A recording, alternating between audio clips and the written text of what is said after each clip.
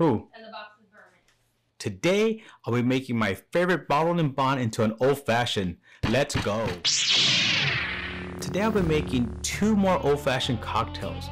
Both will be part of the Kiss series. The Still Austin Red Corn Bottle and Bond is such a fantastic pour. I just keep going back to it. Every time I pour another sip, I just fall in love with it again and again. It just keeps on surprising me. You keep surprising me. Now, I did a review for this, and if you have not seen that review, I will leave a link for it right here. But I have to say, since doing that review, I keep going back to this, and I keep tasting it again and again. So I'm so lucky that I did find a backup for it. Well, I have not quite figured out if it's the heirloom Jimmy Red Corn or something else that gives it so many different flavors on my palate. And it feels like the more that I sip it, the more of those flavors that keep surprising me. Cocktail quiz time. Is corn a vegetable, fruit, or grain? This is trickier than you think. Now, I want to do a simple traditional old-fashioned just to do this justice.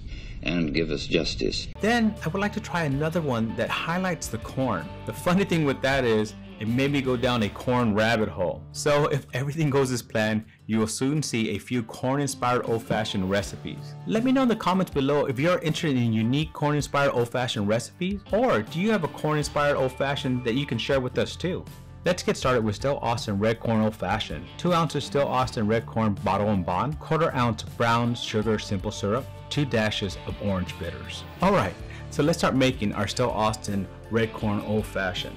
Now I'm going to be using the new bottle here so we can do this. So in a mixing glass without ice, we're going to be adding 1/4 ounce of this brown sugar simple syrup. So it's just a touch, and I like the brown simple sugar because it does highlight a lot of the flavors that you'll find in this bourbon. Next, we're going to add 2 dashes of this orange bitters. Next, we're going to add the 2 ounces of this Still Austin Red Corn Bottle and Bond. Ooh, love that sound. Oh, that sounds lovely. Now let's add some ice. And we're going to stir this until chilled. You don't want to over stir because you don't want to over dilute. Now we're going to strain this into a glass with a large ice. Beautiful. So there it is, the Still Austin Red Corn Old Fashioned. Now we're going to go on to making the second drink. I'm going to call this the Jimmy Red Corn and I Don't Care. So the ingredients for this are 2 ounces of Still Austin Red Corn Bottled and Bond, 1/2 ounce of corn on the cob simple syrup, 1 dash El Guapo Chicory Pecan, 1 dash of Fee Brothers Whiskey Barrel Aged, baby corn for garnish. Alright, so let's start making the Jimmy Red Corn and I Don't Care Old Fashioned. In the mixing glass, we're going to be adding 1/2 ounce of this corn on the cob simple syrup. Now, I will have the instruction on how to make this in the description below. This is what started me on that corn rabbit hole, so you'll be seeing this in future videos. I'll be back. Now I'll be adding 1 dash of this El Guapo Chicory Pecan.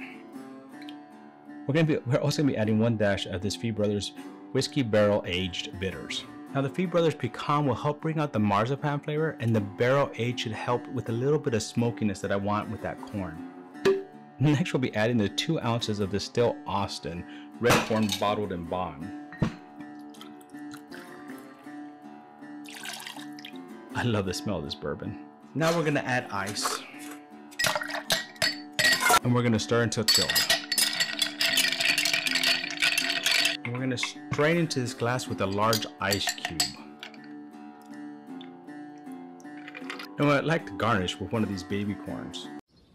It was baby corn. And there you have it, the Jimmy Red Corn and I Don't Care Old Fashioned. Cocktail quiz time. Is corn a vegetable, fruit, or grain? Well, corn is considered a starchy vegetable similar to potatoes, but its kernels are considered grains. But one of the less known corn facts is that it's technically also a fruit because it comes from a seed of a plant. It's time to taste these drinks. So here on the left we have the Still Austin Bottle and Bond Red Corn Old Fashioned, and here on the right we have the Jimmy Red Corn and I Don't Care. A few little differences, so let's start with the basic one. Yeah, it's doing exactly what I wanted to do, just highlight the bourbon. What you do taste up front is a little bit of that bourbon, it goes to your mouth, and then you hit a little bit hit into that bitters, and you do have a little bit of that sweetness towards the end. Now, I only added 1/4 ounce of the simple syrup because I didn't want that to be a big part of this, but I think I did a good job of making sure that the bourbon was highlighted in this. Definitely a good drink. the Jimmy Red corn and I don't care. With this one, we did change it a lot. I added a corn simple syrup. So a corn on the cob with simple syrup. And then I added hickory bitters to highlight some of that nuttiness that you're gonna have in this bottle. And I also added a bourbon aged bitters because, why? Who? Alright, sorry about that. I had a minor emergency in the house I had to go take care of. Now we're back. We are back! So now we're gonna finally taste this. Let's see what this tastes like. So on the nose, you do notice that smokiness, and I do smell corn, so I'm kind of excited to try this. Okay, if you like corn, this is a very corn-forward drink. Me so corny! With the corn simple syrup, it does add a lot of corn to this. You could cut that back if you don't want as much corn in the drink, but I kind of like it. I like that I smell the corn with the little mini, with the little baby corn on top, and then you taste the corn as you get it, and then you do taste that bourbon right in the middle of that tongue, and then at the end you do get that smokiness from the bitters. One thing I didn't do, I didn't highlight the nuttiness. I don't taste more of that nuttiness that I thought I was gonna taste by adding that hickory bitters, but that's okay. It's still a very good drink. I am more than halfway to 1,000 subs. And with that, I want to do a big giveaway to match the special occasion. Now, I kept trying to figure out what would be the best bottle to give away. I went through a lot of ideas and it finally hit me. It hit me. Everybody is always hunting Buffalo Trace products. So here it is. I'm gonna give away an E.H. Taylor small batch. I know, that's not what you're expecting. So, I'm also gonna be giving away an E.H. Taylor straight rye. How does that sound? What? Still not impressed?